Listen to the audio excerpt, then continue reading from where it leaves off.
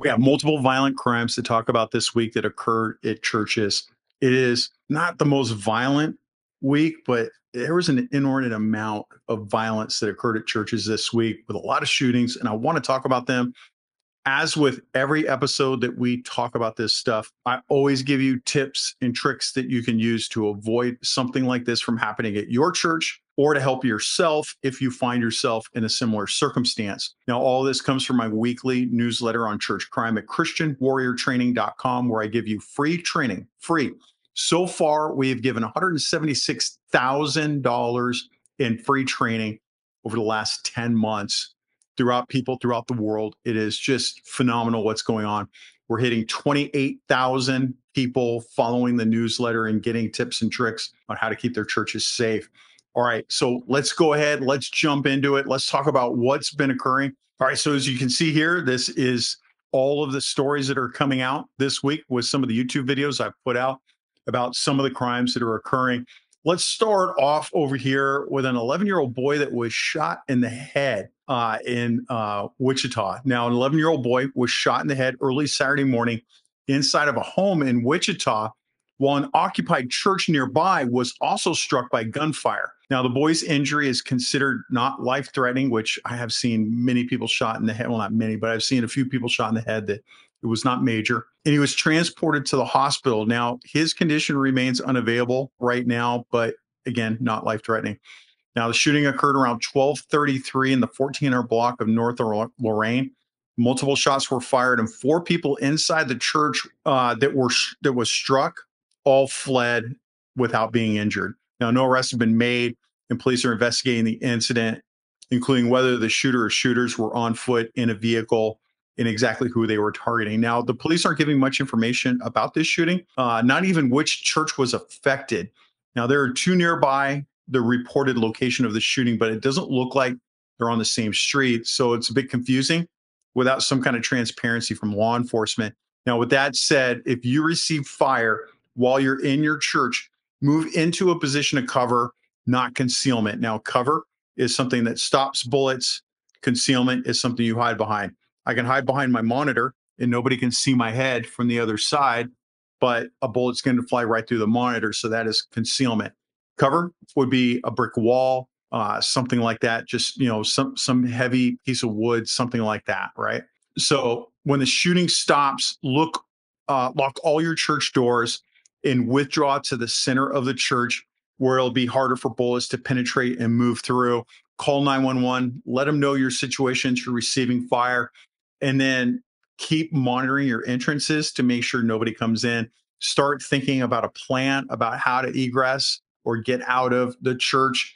If he comes through the front door, if he comes through a back door, start thinking about all the ways that you're going to flee. So lock down in place and then start thinking about a plan to jump ship and get out of there. All right, next up, we got an armed man in a mental health crisis. He entered a church in Council Bluffs, Iowa. It led to a 1-hour standoff with the police on Monday. There are no church services that were taking place at the time, and the few people that were inside were able to leave immediately and not be affected by him. Now, the man who was armed with the 2 guns, 1 long gun, 1 pistol, was eventually taken into custody without any injuries following negotiations with law enforcement. Now, police haven't released his name due to the nature of the incident. Now, I did do a video breakdown of this incident here on YouTube. You can go take a look at it.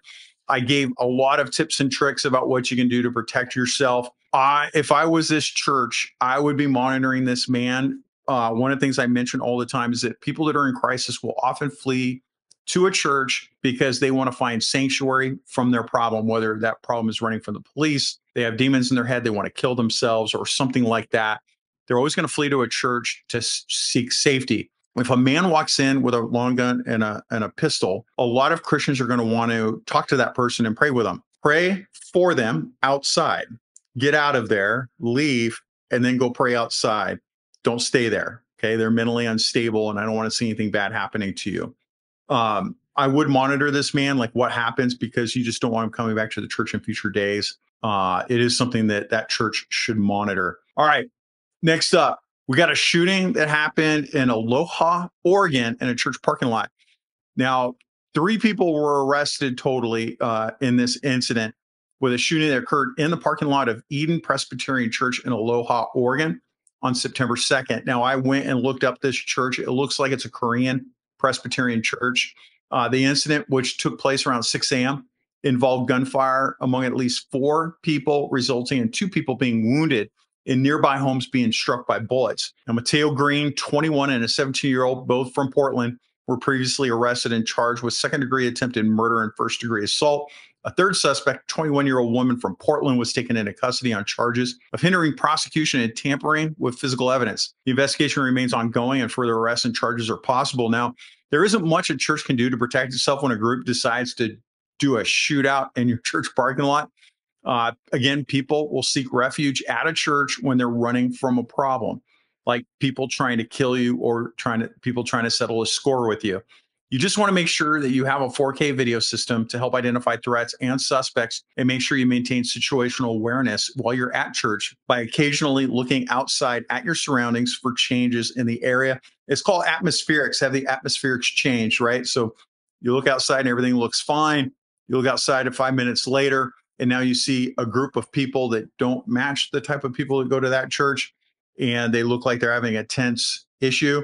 You want to start monitoring it instead of just going, oh, there's 4 people in the parking lot. And you want to start watching. If you are in the church and you see gunfire, just like the last incident, you want to go ahead and make sure the doors are locked when the gunfire stops. Retreat to the middle of the church and call 911 and let them know what your problem is at that particular time. All right, next up, we got a deputy that was injured during an arrest of a person that was harassing church members in North Carolina. James Zoll was arrested by Madison County Sheriff's Office deputies after allegedly harassing church members before and during a service in Madison County, North Carolina. During the arrest, Zoll reportedly assaulted a deputy, resulting in injury, and was subsequently charged with assault on a government official, second-degree trespassing, and resisting, delaying, and obstruction. Now, Sheriff Buddy Harwood emphasized that any individuals who interfere with or harass churches and their members are going to face prosecution to the fullest extent of the law. I'm just looking at this guy's picture, and I've dealt with a lot of meth-fueled individuals, and I'm wondering if there is some kind of drug connection with this particular. If you have somebody that is creating a disturbance at your church, go remove them. Tell them, hey, my favorite phrase was always like, hey, this is a church. This is God's house. We shouldn't be doing this here. Why don't we take it outside and then move? And it's great. You get them out of the church, have somebody lock the doors behind you, and carry on that conversation outside. In almost all states, it is a crime to interrupt a church service. And that would include like yelling, standing up, yelling, stuff like that. So good for this church for go ahead calling law enforcement and getting them involved. Next up, we got a man that was stabbed at a San Antonio church festival with a suspect at large. Now, a man was stabbed in the face and arm during the Divine Providence Parish Festival at Divine Providence Catholic Church in San Antonio on the night of September 1st. The incident occurred outside the festival at Parasol Park, which was being used for overflow parking. Now, the suspect fled the scene on foot, and the victim was transported to the hospital in stable condition. Local councilwoman Dr. Adriana Roca Garcia expressed concern over the violence at the community event and called for increased security measures. San Antonio Police Department is currently investigating and urges anyone with information to come forward. Now, this is the third violent crime at a church festival this summer.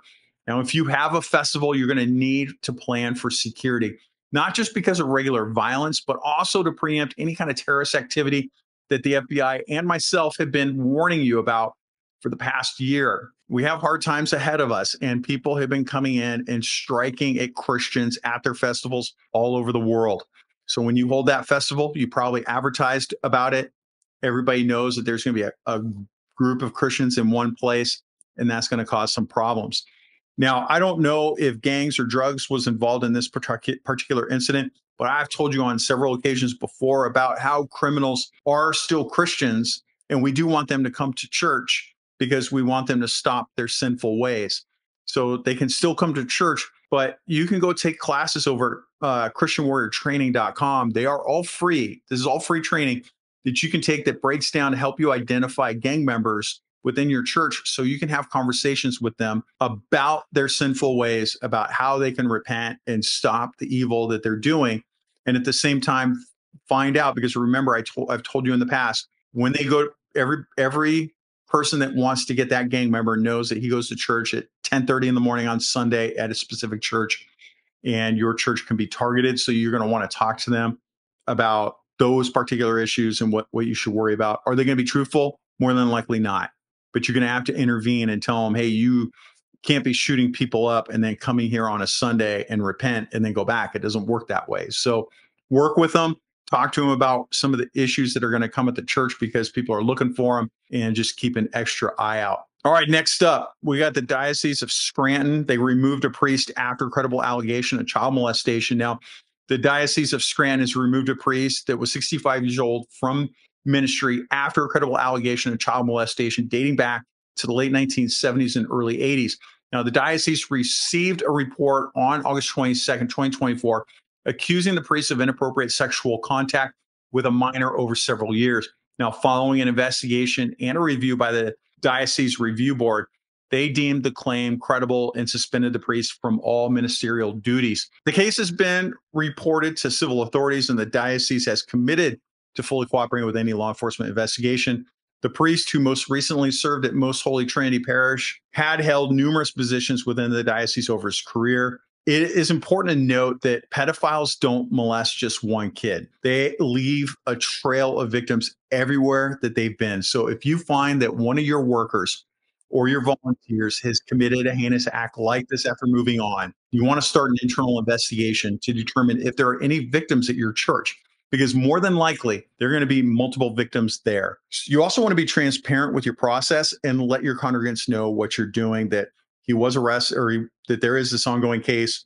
We're looking internally to see if anything is going on, and then ask them, if you have information, please come forward so we can talk to you. That lets your victims at your church know it's okay to come on out and talk to them, because most of these crimes go unreported. So you have a former Gateway employee charged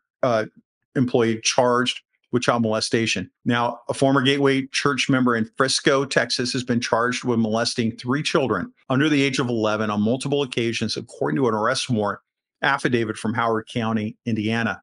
The accused, a 65-year-old man, faces 2 counts of child molestation for incidents that reportedly occurred between 2020 and February 2023, including at a family member's home in Kokomo, Indiana. Now, the church stated that while the man attended Gateway Church, he was never employed by them, and he was not to return pending the investigation. A jury trial scheduled for October 4th. This case follows a series of resignations of church leaders in North Texas, including the founder of Gateway Church, Robert Morris, who stepped down after admitting to past sexual abuse. Now, look, this isn't the first time offense for this guy. At his age, he's going to have a trail of victims going back decades. Now it's time to determine if he was at your church and to start looking into his behavior there. And again, you're looking for more victims. You are letting people know you're doing this investigation. It is totally transparent, and they are looking for potential victims within the church. And feel free to come forward so we can help you.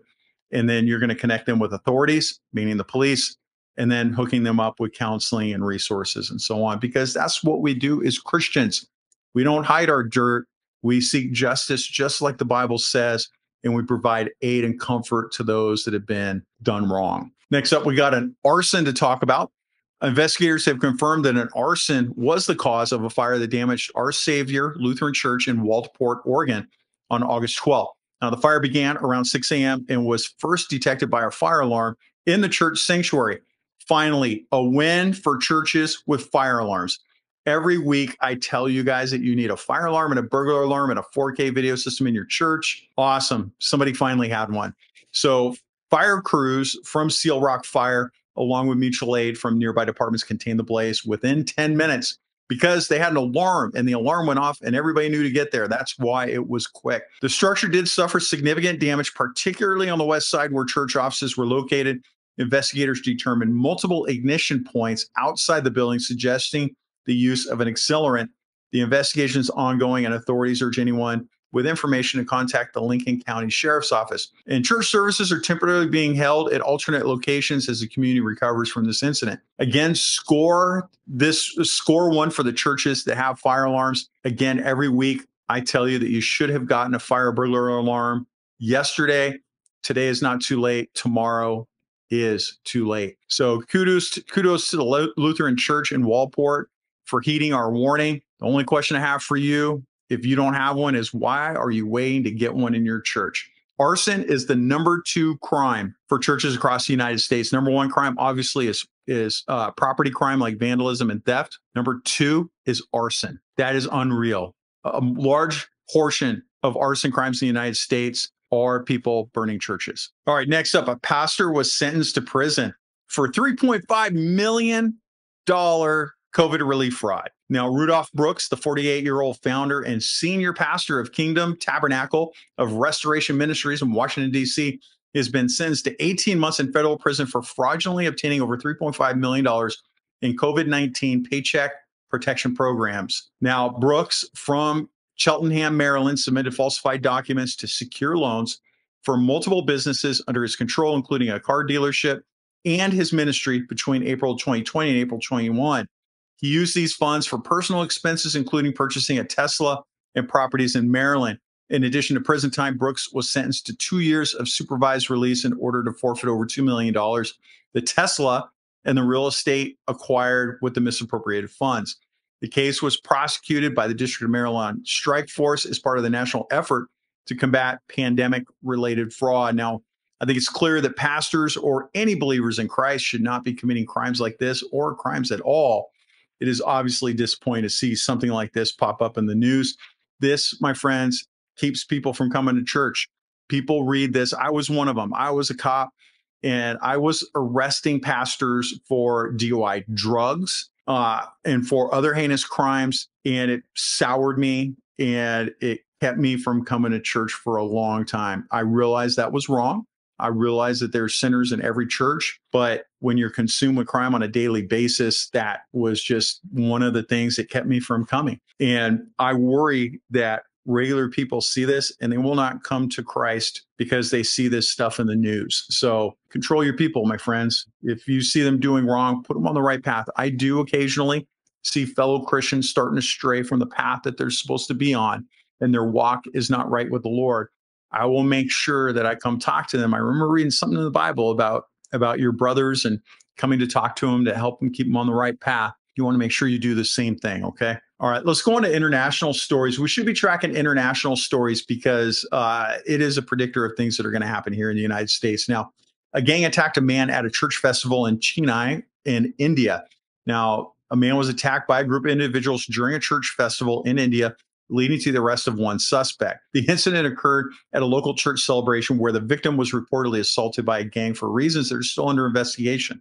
I can tell you right now, I've talked to Christians in India, and they are persecuted on a regular basis, and the government hides a lot of that persecution, or it seems like it encourages it sometimes. So one arrest out of a gang of people attacking, come on, man. I know the police are bad in India, but not that bad.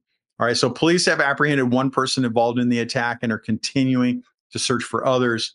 Authorities are working to determine the motive behind the attack and ensure the safety of church attendees. I am just assuming that it's because he was a Christian at a Christian festival and they didn't like that. All right, so if you have a festival, it's important to post security up where people are entering. You want to funnel people into just few entrances to where you are actually monitoring it. And if people come in that look like disruptors or look like they might have violence in their heart, make sure you have a plan to contact them and to remove them if you need to help protect the Christians that are there celebrating. So with good situational awareness, you're going to know what to look for and you can stop before trouble starts. Now, I have that class for free over here, Assessing Threats, at christianwarriortraining.com. You can take this course on finding danger signs. And again, it is all free. I don't charge you anything because I want to make sure that you keep your church, no matter where you are in the world. I want you to make sure that it's safe. If you want to support what I'm doing here, you can do a paid subscription over at christianwarriortraining.com, but you don't have to.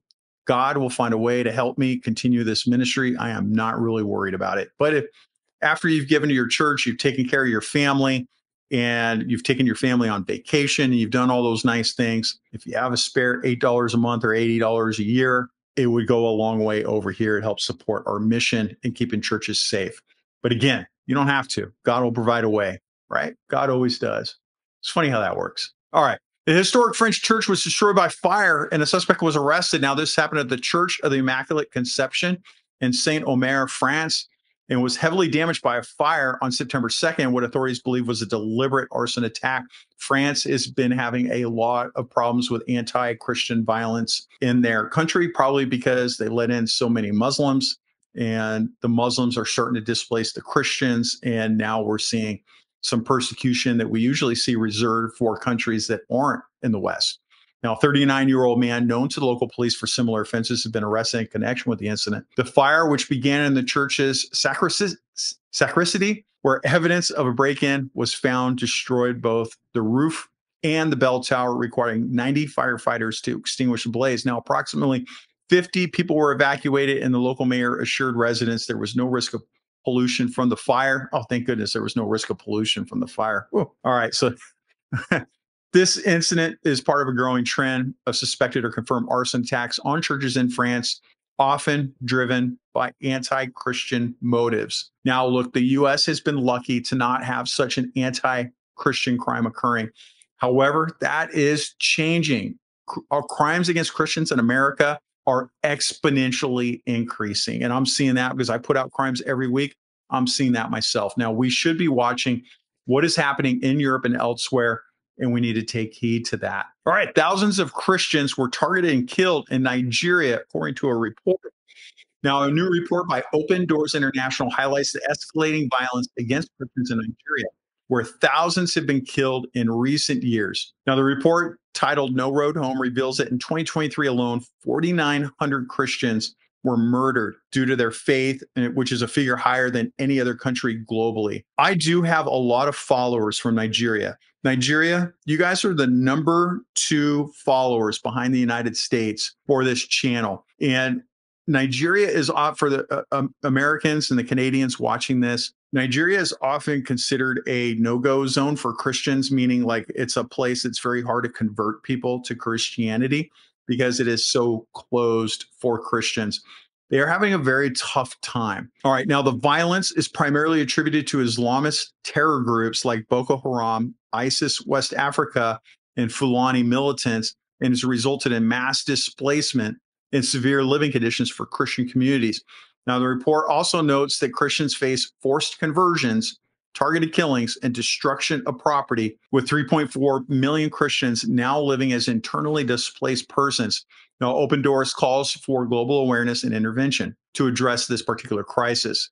Now, look, if you know of a reputable organization that's helping Christians in Nigeria, put it in the comments for me. I would like to give some money from Christian Warrior to a good Christian group that is helping Christians in Nigeria. It is hurting my heart to see them under so much persecution. God bless all of you that are in Nigeria watching this right now and living under that persecution. I don't think that Americans quite understand how bad you have it. So I'd like to see all of us find that charity. And I would like all of us to donate to help these people being persecuted for their faith in Jesus Christ. And we need to help them the best that we possibly can. Now, look, as an example, I talked about if you want to help my ministry, certainly head over to christianwarriortraining.com and do a paid subscription. I would rather you help one of these ministries helping people in Nigeria. I think that is a priority right now. There is a lot of killing of Christians over there. Nigeria, if you guys are watching this, sound off in the comments. Let me know what you need school-wise, like training-wise, that I can do to help you. I have many missionaries, friends that work in that area, and we are working together to figure out the best way that you guys can protect yourselves. And we want to relay that information to you and do it online. So let me know in the comments, or you can always reply to one of my emails that I send out on christianwarriortraining.com and give me that information as well. I can't get back to every single person because I get so much information every day, but I do my best and try to make that happen. Now, look, that's all I've got for this week. It has been a remarkable week for violence. There was actually one more that I forgot to put in there. I'll get it in there later today, but it's Pastor Greg Locke in Tennessee was attacked, where somebody fired 30 to 50 rounds at his home, and he showed up a minute after the gunman showed up. So we know that there's a lot of violence like that occurring. We have that. There's so much coming. I can't even put it all out because it's just coming in so quick. So when you see that information, a lot of you are going to want to lock your church down. Please don't lock your church down. There's no need for metal detectors. There's no need to keep people away. We want people to come to Christ, and we don't want to put any kind of impediment in front of them from doing that. So, how are we going to do that? You and I are going to have to work a little bit harder at watching our doors and monitoring inside to make sure nobody gets hurt. That's it. We just have to work much harder. And I have all that free training over at christianwarriortraining.com to help you get the training you need to stop the violence from occurring at your church. There are two things I want you to do before we leave here. I want you to pray unceasingly for the safety of our churches, for the safety of our pastors, our ministers, for the safety of all the Christians overseas that are being persecuted by Islamic extremists. And then the other second thing that you can do to protect yourself is to remember your ABCs. Always be caring,